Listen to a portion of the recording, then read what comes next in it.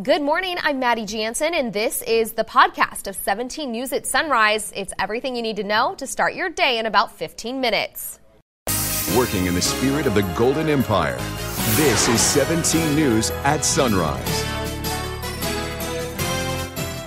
Good morning. Attorney General William Barr in the hot seat today to talk about his handling of the Mueller report. The reason Democrats are now calling for his resignation or impeachment. As the school year winds down, several organizations want to take BCSD to court over what students won't be doing this summer. We'll explain. We're asking you to unleash your love for local shelter pets today. How you can help the SPCA, whether you have room in your family to take one home or not. This is Wednesday, May 1st, 2019. Good morning. Great to have you with us. I'm Maddie Jansen alongside Alex Fisher. May 1st. I can't believe that. How? This year's going by so fast. I think what shocks me, too, is you think about all the kids that are gearing up for the end of school. State testing is underway for a lot of students around the county, and a lot of people are already planning their summer vacations. Hard to believe. Yeah. We'll start out in those 50s by 11. You're at 68, and then 70s, upper 70s this afternoon. For the Tehachapi area, 45 degrees right now, a west-northwest wind at 6. And as we go throughout the day, we'll start out in those 40s, warming you up to 58 by 11, and then we're looking at some 60s throughout the afternoon. Now, if you want to head to the course today, maybe put a little golfing in your schedule, here's what it looks like. We'll start out at 8 a.m. right near 61, 11 o'clock you're at 68, and by 2 o'clock, if you're getting a late start on the greens, we'll be right near 77. So overall, a great day around Kern County. The battle to reinstate summer school classes on all BCSD campuses continues, and it appears it's headed to court. As we've reported, the district canceled its regular summer school program this year, opting instead for a modified program. That program is 16 days of summer school funded through a state grant focused on remedial English and math at 4 schools. But some parents complain their children will suffer. So a civil lawsuit has been filed on behalf of 2 students against the district and trustees, alleging they're not complying with district's local control and accountability plan, which includes summer school on all campuses. The district has released a statement. It reads in part, both the California Department of Education and Kern County Superintendent of Schools office have repeatedly advised that BCSD has and continues to comply with the legal requirements relating to its local control and accountability plan and the modified summer learning program. BCSD, through its attorneys, will vigorously defend against CRLA, GBLA, and LCCR's meritless lawsuit. Attorney General William Barr will be in the hot seat on Capitol Hill today. He's scheduled to testify in front of the Senate Judiciary Committee on his handling of Special Counsel Robert Mueller's report into Russia election meddling. Democrats are now calling for the resignation or impeachment of Barr.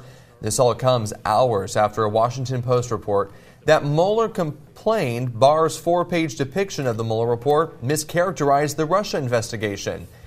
Bakersfield Congressman Kevin McCarthy spoke about Barr's upcoming testimony and his handling of the Mueller report during a news conference yesterday. McCarthy also says it seems the Democrats are more concerned with attorneys talking to the Attorney General.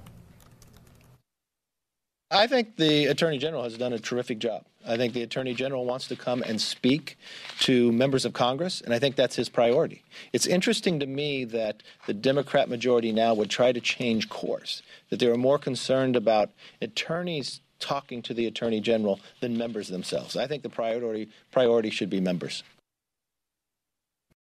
Roman Catholic Diocese of Sacramento has released the names of 46 priests and deacons who've been credibly accused of sexual abuse over the past 7 decades. The diocese says those on the list have been credibly accused of sexually abusing 130 minors or young adults ages 25 and younger. The list is based on the personnel records of nearly 1,500 bishops, priests, and deacons dating back to the 1950s.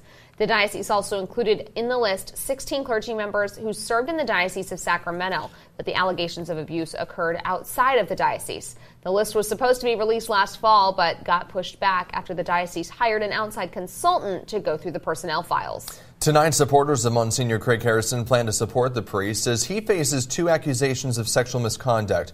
The accusations were made public within a week of each other, which one incident allegedly happening in Firebaugh and another in Merced. Harrison served at parishes in both cities before he came to Bakersfield. Supporters of Monsignor Harrison are holding a vigil tonight. It is set for 6 o'clock at St. Francis of Assisi in central Bakersfield. A man police say is responsible for a deadly shooting in Southwest Bakersfield set to appear in court today. That shooting happened April 19th on Parker Avenue, a few blocks off Stein Road. Police found Robert Dominguez Jr. shot to death inside a home. Last Tuesday, Juan Pablo Torres was arrested in the town of Weed, some 500 miles northwest of Bakersfield, near Mount Shasta. Investigators say he faces murder charges. He's due in court later today. It is a first here in Kern County. A drug dealer held criminally liable for a deadly overdose. Yesterday, David Williams was sentenced for the death of Joseph Lara. You may remember back in January, Lara's body was found buried in a Southwest Bakersfield backyard. Prosecutors say Williams sold Lara drugs laced with fentanyl. Then, when Lara overdosed and died, Williams burned and buried the body. In court yesterday, the family spoke to Williams, asking him why he didn't call 911 and get Lara help while he was dying. Williams just hid his face behind a folder. In a plea deal, Williams was sentenced to 6 years in prison for involuntary manslaughter. 2 other people are being charged as accessories. 5:08 now. Later this morning, we'll find out just how many pairs of kicks Guarantee Shoe Center collected during its 27th annual Shoes for the Homeless drive. The 2.5-week-long drive wrapped up Sunday. Guarantee Shoe Center owner Roscoe Rolnick plans to announce the total number of shoes collected this morning. Then Guarantee will bring all of the donations over to the Bakersfield Homeless Center. Guarantee says in the past 26 years, its annual shoe drive has netted more than 80,000 pairs of shoes. The measles outbreak continues to make its way closer to the Golden Empire. 2 new cases have been reported in Southern California, 1 in Los Angeles County and 1 in Orange County. The first reported case there. Patients in both cases told health officials they traveled internationally. The number of measles cases nationwide is the highest it's been in 25 years, with more than 700 cases reported to the CDC this year alone. Doctors are urging vaccination, especially for people traveling outside the U.S., saying that without the measles, mumps, rubella vaccine, the outbreaks would be much worse. Meanwhile, Adventist Health Bakersfield's helping get kids vaccinated by offering free shots again this month. The dates for the May mobile immunization clinics are out. The first happening today from 9:30 to 11:30. And noon to 2 in the parking lot at the Walgreens on Chester Avenue. If you can't make that one, there's another Friday at Plans Elementary from 8:30 a.m. to 11:30 a.m. and a third on Saturday from 10 to 12:30 and 1 to 3 at Lifehouse Church on Manor Street. You don't need an appointment, but you do need to bring your child's immunization card. Kids under 5 will be given priority. Today is May 1st, and that means the start of Mental Health Awareness Month. Kern Behavioral Health and Recovery Services is celebrating with events and activities designed to increase awareness of mental health issues and eliminate the stigma surrounding mental illness and those who suffer from it. On May 16th, KBHS is asking the community to help bring awareness to mental health by tying green ribbons around trees. Then from 5 to 7 p.m., there will be an event at the Consumer Family Learning Center on 28th Street where people can come hear stories of hope and recovery. KBHS says 1 in 5 people are affected by mental health or substance use issues in their lifetime, and most people diagnosed with a serious mental health condition can experience relief from their symptoms by getting help.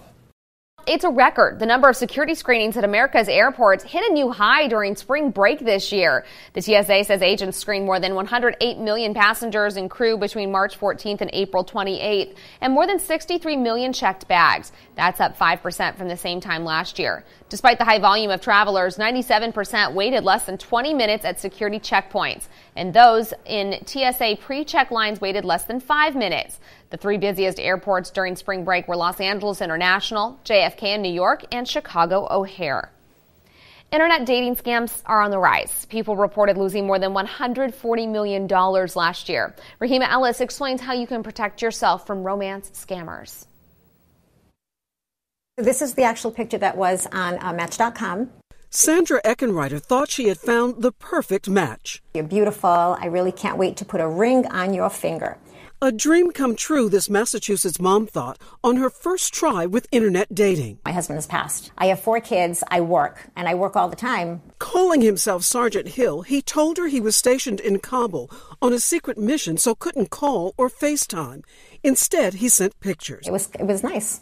But now she says it was all a scam. Sandra became suspicious when Sergeant Hill asked her for money. You work in the military. You should be getting paid. She started to send it, but had second thoughts. I'm asking myself, what are you doing?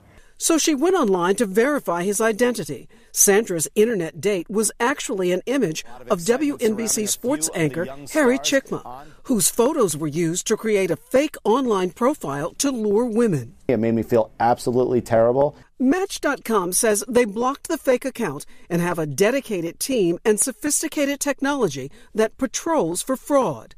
They say to protect yourself, never send money to people you don't know. Cyber experts also recommend doing a reverse image search of the profile picture, and if details don't match, it's a scam. And when in doubt, contact authorities. Rahima Ellis, NBC News.